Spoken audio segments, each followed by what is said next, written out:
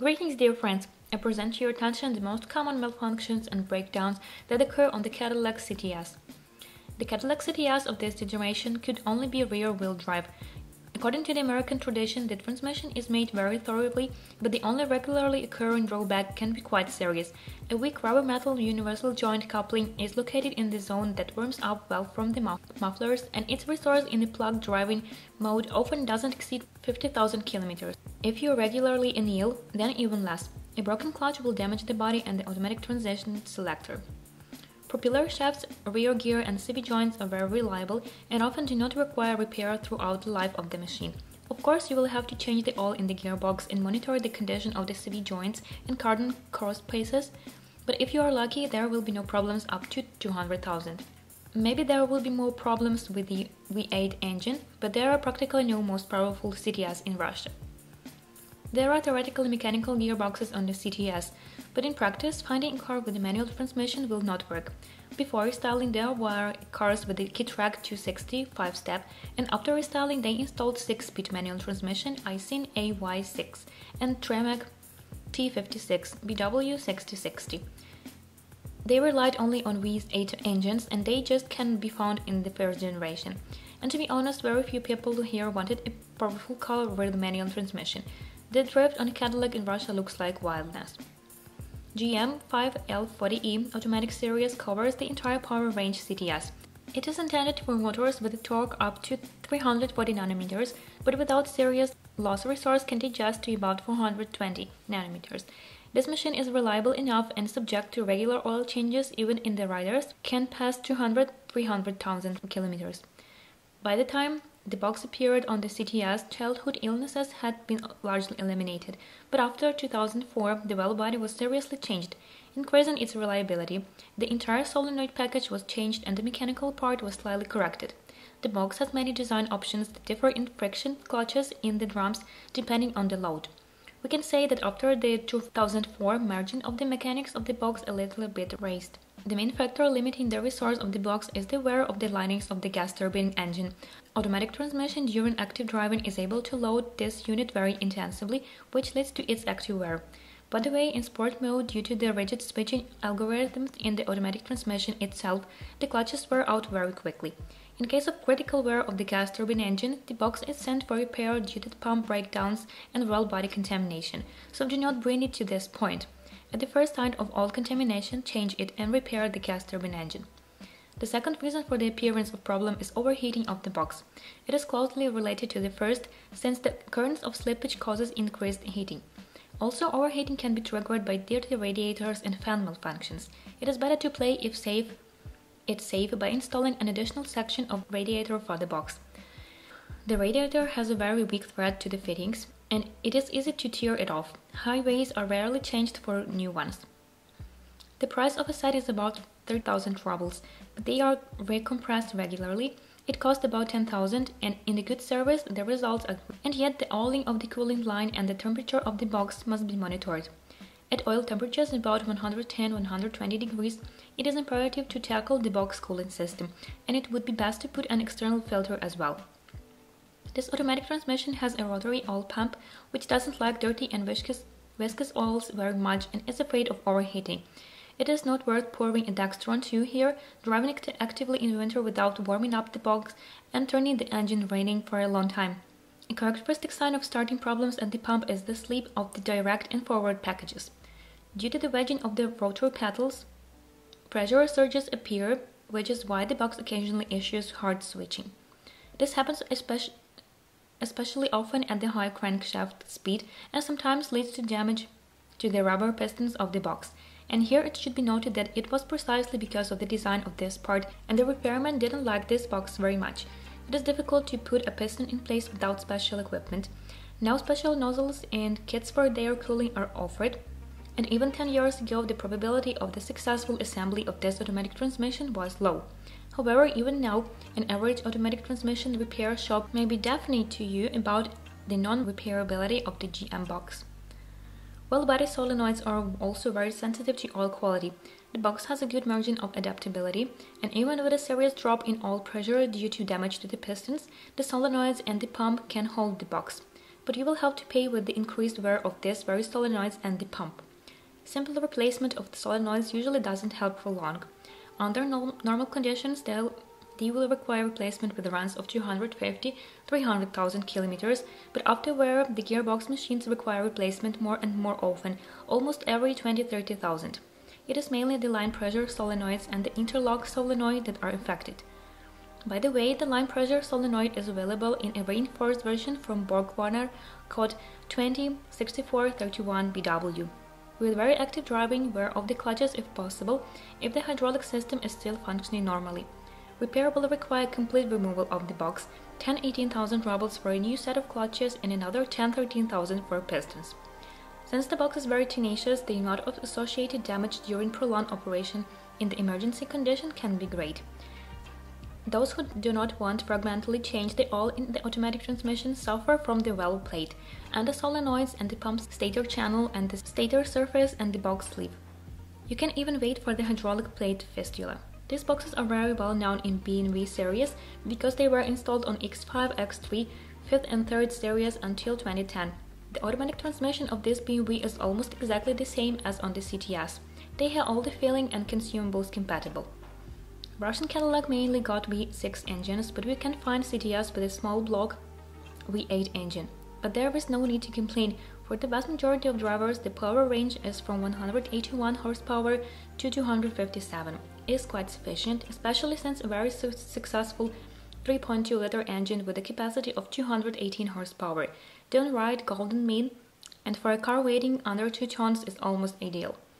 Of the common disadvantages of motors, we note a weak cooling system, prone to leaks and with difficulty accelerated air locks. In the electrics of motors, control units, lambda sensors, fan resistors, cooling fans themselves, injector wiring and chokes are supplied. But there are no especially expensive parts here, and the chokes can be cleaned and their electronics washed with alcohol without additional plumbing work. You can easily remove the mechanism covers.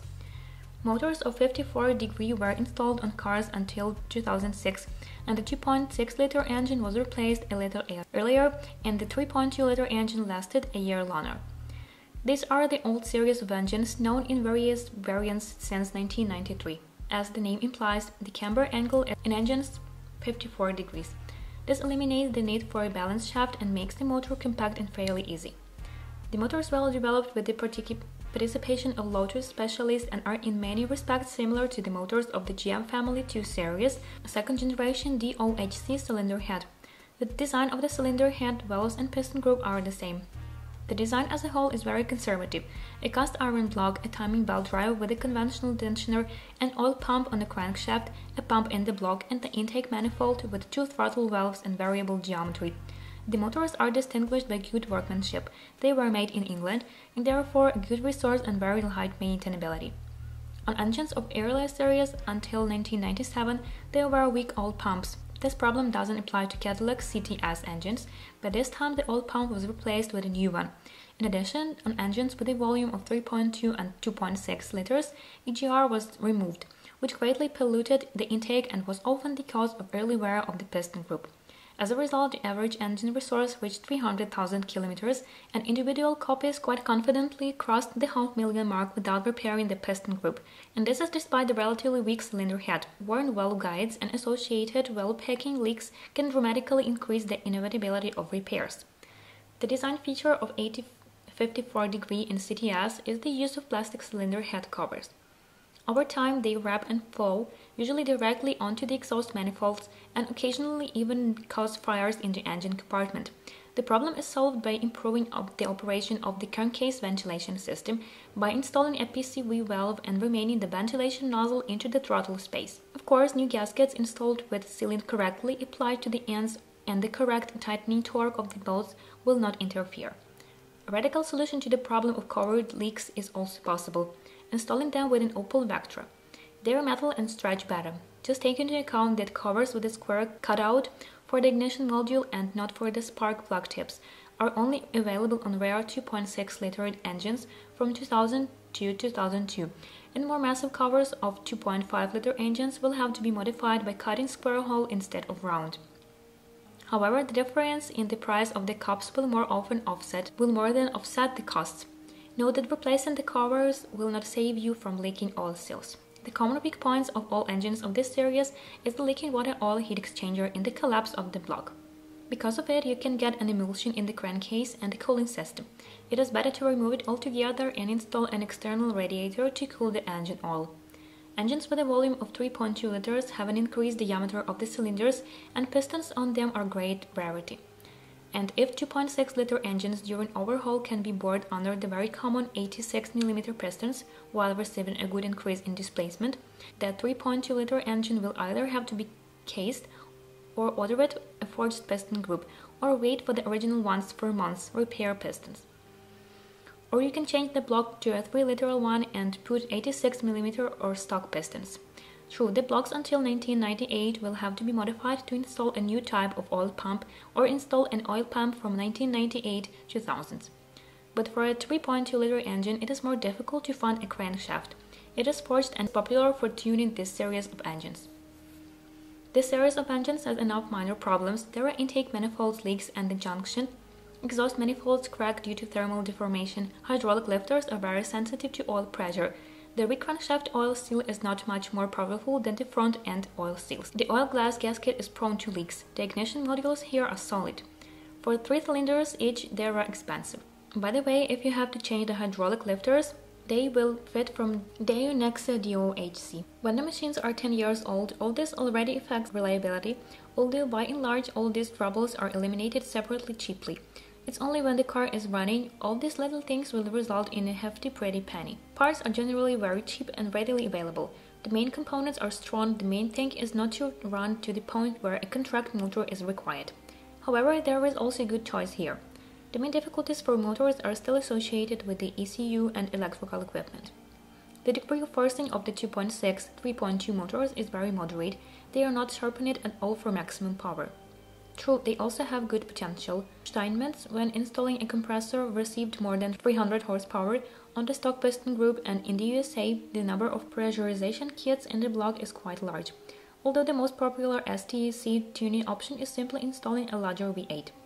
Engines with a volume of 2.8 liters and 3.6 liters of the new high-feature HF-V6 LP1 family are known from Chevrolet Captiva off-road vehicles, and the supercharged version of this 2.8-liter engine is well known from Opel Vectra C and Insignia cars.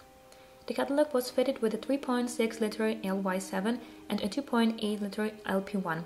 These motors are completely new, developed by Australian Holden. They have an aluminum block with cast iron sleeves, a timing chain drive, phase shifters, a lot of plastic in the design, one repair size, and a fairly high degree of boost for both atmospheric and turbocharged engines. For example, supercharged version of 3.6L engines produce all 160 horsepower and naturally aspirated ones more than 300. And there are options with direct injection, an integrated exhaust manifold, a carbon fiber inlet, and engines for running on gas and E85 fuel. The motors are uniquely modern, lightweight and powerful, and even probably environmentally friendly. But more modern designs also have their own modern drawbacks. First of all, it should be noted the low resource of the piston group and timing.